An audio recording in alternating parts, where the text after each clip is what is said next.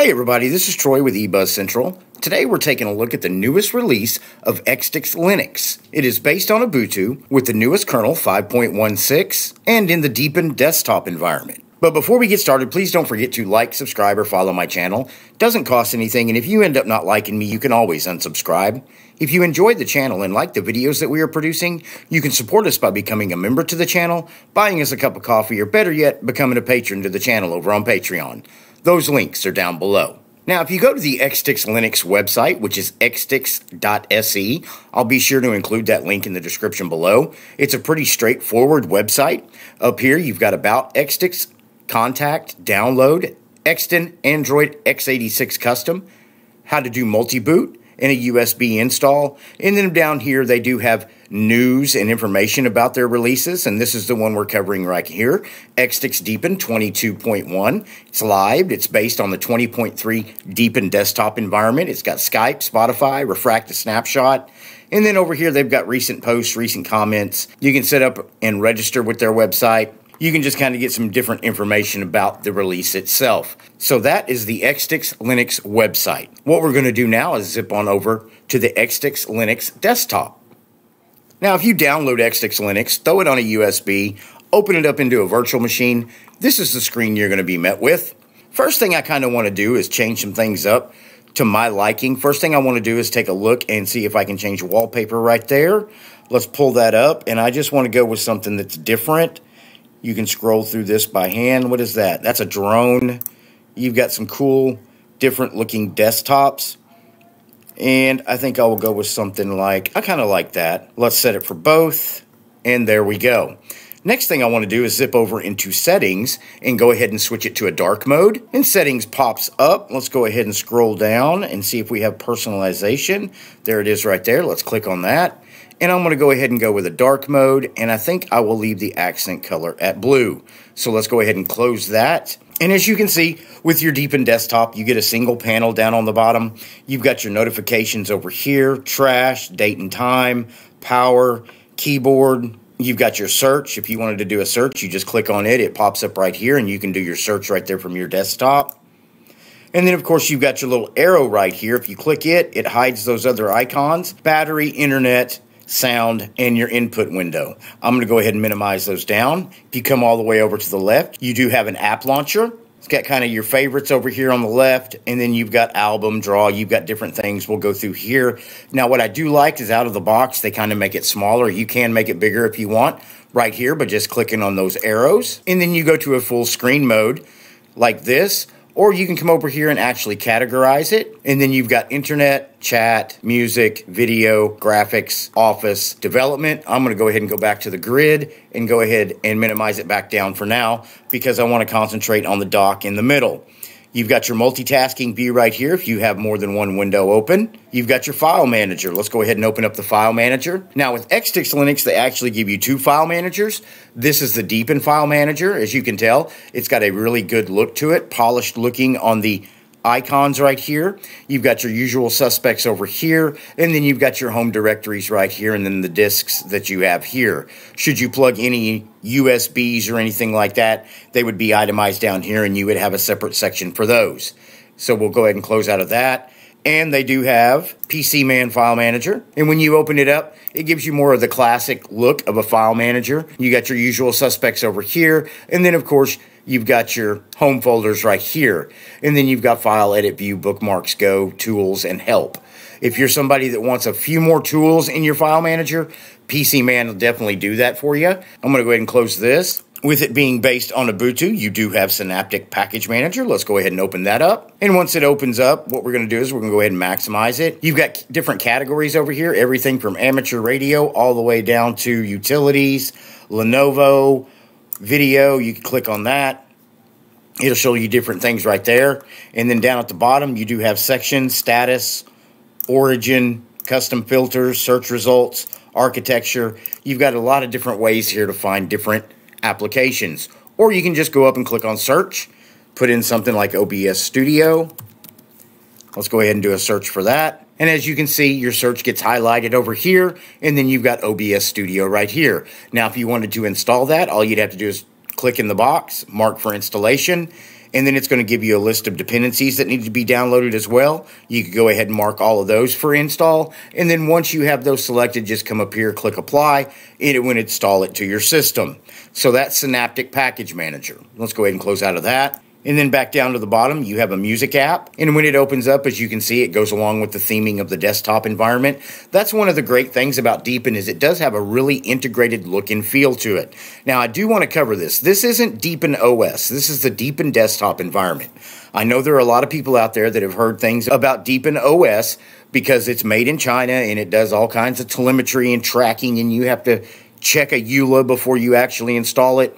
This is just the desktop environment on top of ExTix, so you don't have to deal with all that telemetry that you're worried about or the security issues that might come if you're running the Deepin OS itself. So I'm going to go ahead and close out of that. And then we'll come back down. We'll go to settings in just a second. You've got Firefox, refract a snapshot. And when you open that up, this is a way to make a snapshot of your system. They give you a few different choices here. You can create a snapshot. You can re-squash and make an ISO copy.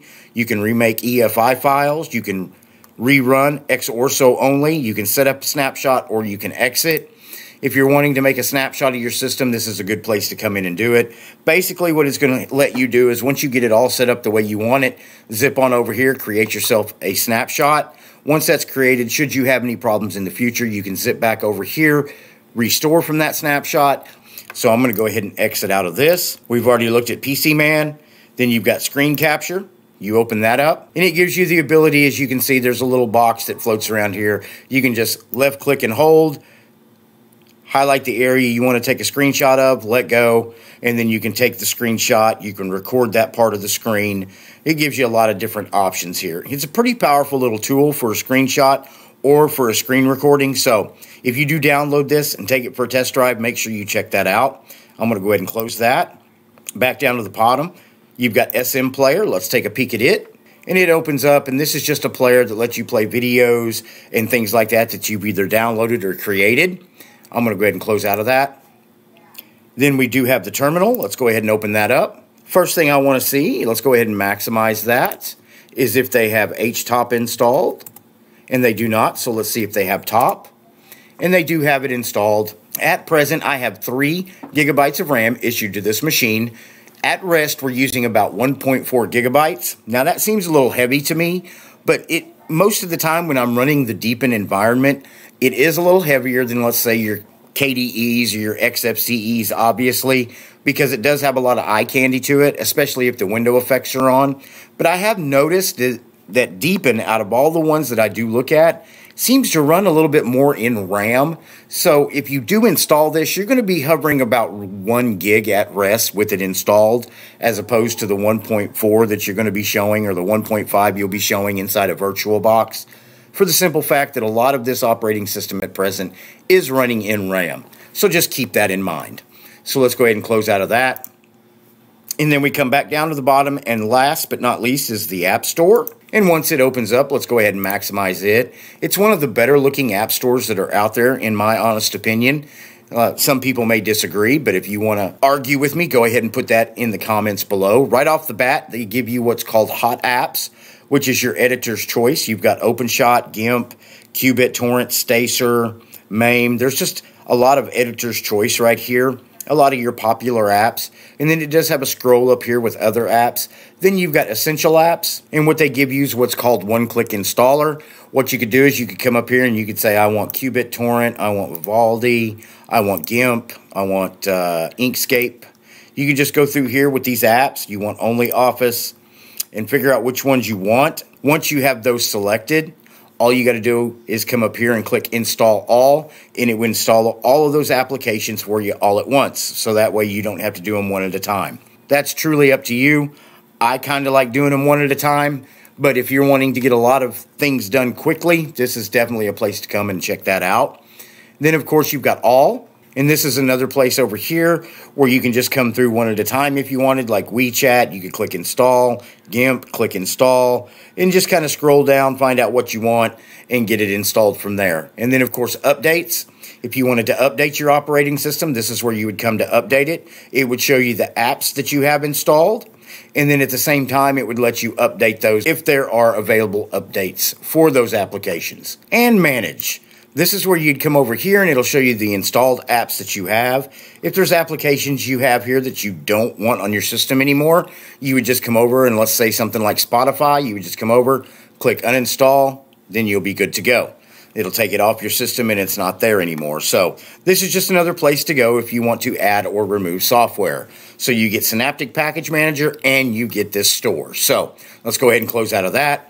Now, if we come over to the app launcher, let's open that up. Let's go ahead and go all the way up. And you can kind of take a look at some of the applications you have. You've got Draw, you've got Simple Scan, you've got Voice Notes, you've got your Terminal, Trash, Bookmaker, Log Viewer, Welcome, Archive Manager, Font Manager, Package Installer. Let's go to the next page. Then you're going to have Desktop Preferences, Graphics Driver Manager, Print Settings, Partition, Leaf Pad, Browser, MPV Player. Now, if you go back over here, you've got a Control Center. Let's open that up. And your Control Center is like your settings. What this gives you right here is everything from your accounts all the way to general settings. Let's say you click on something like personalization. You come over here, it gives you the same selections over here. Okay, you've got your accounts, Deepin ID, display, default applications, personalization. You can change your icon theme, cursor theme, your font.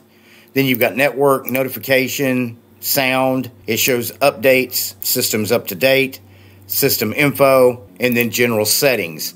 So just a nice way to kind of control your operating system and customize it to make it look the way you want to. So let's close out of that and then come back over to your app launcher. That was Control Center, and then that was pretty much it. So that is pretty much a look at ExTix Linux, the newest release with the Deepin desktop environment. It's a very good looking desktop, and ExTix is a real solid distro. I really don't think that ExTix gets enough credit for what it does. I mean, it's a really solid operating system. Let me know what you think. Is this something you might download, throw on a USB, put in a virtual machine, and take for a test drive? Let me know in the comments below. Do me a favor before you leave today. Please like, subscribe, or follow my channel. Doesn't cost anything, and if you end up not liking me, you can always unsubscribe. If you like the channel and enjoy the content that we are producing, you can support us by becoming a member to the channel, buying us a cup of coffee, or better yet, becoming a patron to the channel over on Patreon. Those links will be in the description below. Thank you for watching my video, and I will see you in the next video.